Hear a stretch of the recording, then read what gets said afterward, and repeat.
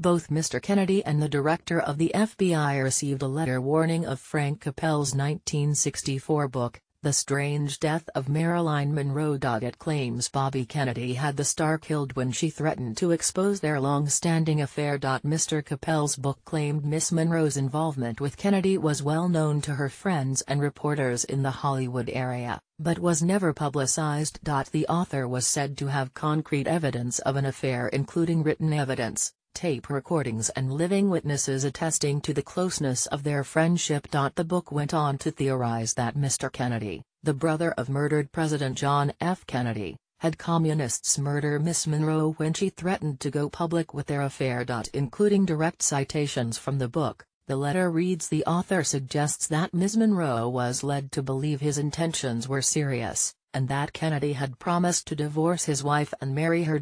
When he failed to do so, the book charges, she threatened to expose their relationship, which would have ruined his presidential aspirations. It was then that Kennedy decided to take drastic action. Bobby Kennedy was accused of having communists make Marilyn Monroe's murder appear to be a suicide.